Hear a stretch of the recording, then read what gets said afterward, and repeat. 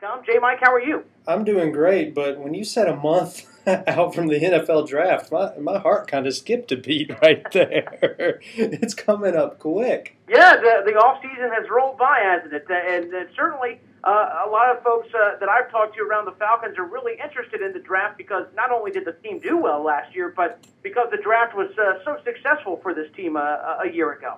It really was, and as the further you get away from it, the more remarkable it seems to get when you look back and you think, at the time when the draft happened, there were questions about Matt Ryan, if he was going to be a big-time NFL quarterback. There are people that say that Sam Baker was a reach. They're saying Curtis Lofton is, going to be a good pick, but can he contribute right away? And all three of those guys just do incredible things. Matt Ryan's a Rookie of the Year, and Sam Baker, the injury kind of set him back, but you saw how well he did. So the further you get removed, that draft is really going to go down as one of the best in Falcons history. And it has you excited already for 2009 to see what Thomas Dimitroff and company can do with a whole year of work. You got to remember they only got that draft together with only about 3 months on the job. Yeah, it was absolutely incredible. And I imagine you and I were talking off the air about the players that showed up for voluntary workouts. I imagine it's good to see the numbers are up for guys showing up for that, but also interesting with guys like Keith Brooking and others who have departed the franchise.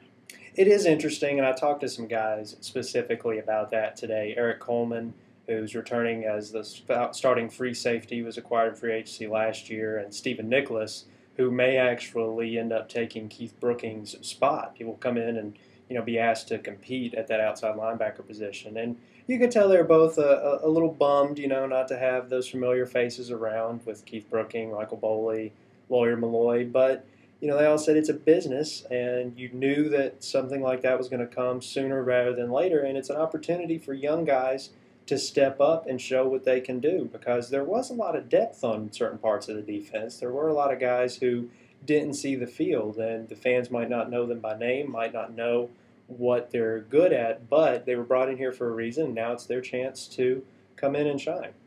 Where do you see as the holes on this team? Obviously, these are voluntary workouts. You'll build some through the draft, but where are the holes right now looking ahead towards the draft? Well, hole is kind of an interesting word because you obviously have a body at all the positions. So, if the season started today, yeah, you might not have who you really want in those spots, but you'd be able to fill every spot. But I think the question marks, the parts where there's going to have to be some addressing to see if somebody can step up or if you're going to have to go out and get somebody, whether through the draft or a last-minute free agent, is going to be linebacker, because you do have Stephen Nicholas in there. The coaches have been trying to get on the field since he was drafted in 2007, trying to get him on the field more. So can he come in and start? Corey Wire on the other side was, for a pseudo-starter at the outside linebacker with Michael Boley there at the last few months, but can he keep it up for a whole season? You bring in Mike Peterson, who can, definitely back up at all three positions, but he can be called on to start as well. And then you've got that hole where Lawyer Malloy departed at strong safety, but Thomas Dimitroff said at the Combine that this is a chance for the team to make a move more to the interchangeable safeties. Two guys, not necessarily have two free safeties back there or two strong safeties. Two guys who can do both roles and make the defense that much more compelling. So those are spots right there where you kind of say, okay, there's got to be some attention to be paid. Talking with J.Mike Moore, AtlantaFalcons.com, and it's interesting, all this discussion has been about defense this offseason. I would imagine, and that's where they seemingly have looked heavily at the Combine, and I imagine that's where they're looking with their draft picks early. Yeah, common logic would suggest that. Obviously, tight end is a spot where the team could add another body. You've got two proven guys in Ben Hartsock and Justin Peele, but neither of them have made a name for themselves or put up huge numbers in the passing game. And that's a part of the offense where you think that if you could have a true pass-catching tight end, it'd be a little easier to split that seam up the middle and break a cover two zone and just really stretch the offense up the middle of the field. But that, again, isn't a spot where it's make or break and a definite area of need, because you have two guys who did it all last year who were pretty good for the team. So defense is kind of that focal point. Coach Smith and Thomas Dimitroff have both kind of said, yes, that's where, obviously we're going to be paying some attention.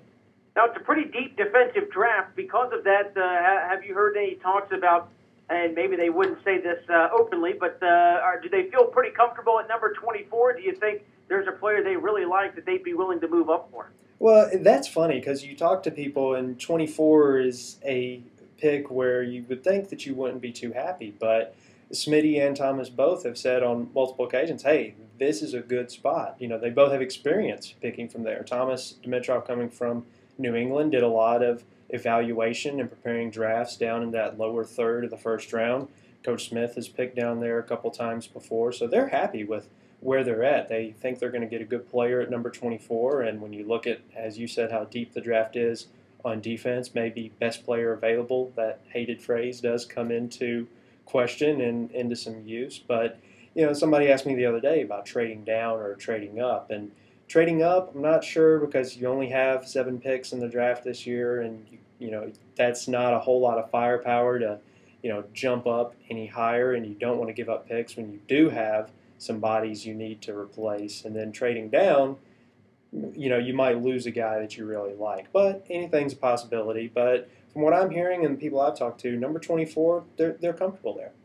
And you mentioned that was going to be my next question about Thomas Dimitrov's drafting style, because last year they needed a lot coming in to replace, so you almost couldn't go wrong getting a franchise quarterback or a tackle. They needed help in a lot of different places.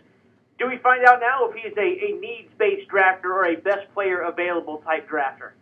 You definitely are going to see a different part of Thomas Dimitrov and his draft strategy. And he said many, many times, both just in conversation in the hallway about talking with things and in the media, that it's need-based, system-based drafting. And you look, that's what New England has done for so many years, is just trying to find where they think their holes might be, not only for the present, but even in the future. And, you know, to go ahead and start getting those guys who might help 1 or 2 years down the road. And lo and behold, look, Thomas DeCoux, who was drafted last year, could be called to start at safety. So you're starting to see that kind of plan coming together. But need-based and system-based is definitely where this team is going to continue to focus its energy.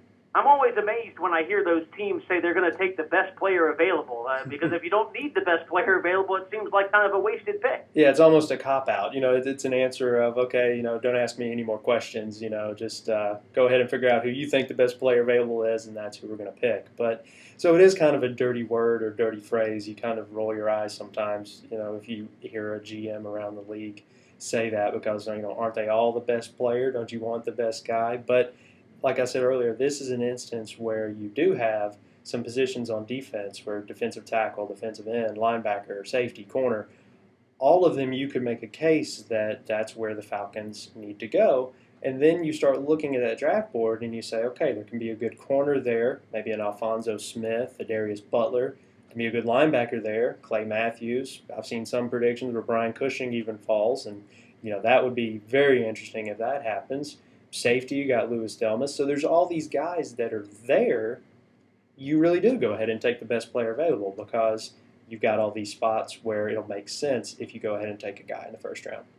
J.Mike Moore, AtlantaFalcons.com, joining us here on the Afternoon Blitz. And finally, you look at this team moving forward. I've been impressed with the ability to kind of, as you said, their ability to stick to the plan, because they've said, look, we want to build through the draft, and we're going to pick and choose in free agency. And there's been some big names out there, and the Falcons have been some of the first to jump in almost every time and say, look, we're not going after big-name free agents. We know who we want. We want to focus our attention to the draft. That's right, and there definitely hasn't been a whole lot of picking or choosing in the free agency period here in Flowery Branch. You see a few names, you know, get thrown around every now and then, but Mike Peterson and Brett Romberg right now, the only 2 signings, and both of those guys, just right off the cuff, you look and you see where they're going to fit that supplement through free agency style that Thomas Dimitrov and Smitty have talked about, that it's going to fill roles and going to not even be stopgap players, which some teams approach free agency that way, to kind of a holdover until there's someone in the draft to take. Now, these guys fit a very specific role, and that's what makes New England so successful where Thomas came from, is that everyone knows their role, and these free agents know the exact same thing, and they're going to come in and they're going to provide a spark where they're needed. And Mike Peterson, as I said, perhaps as a starter, and Romberg as a backup on the interior of the line.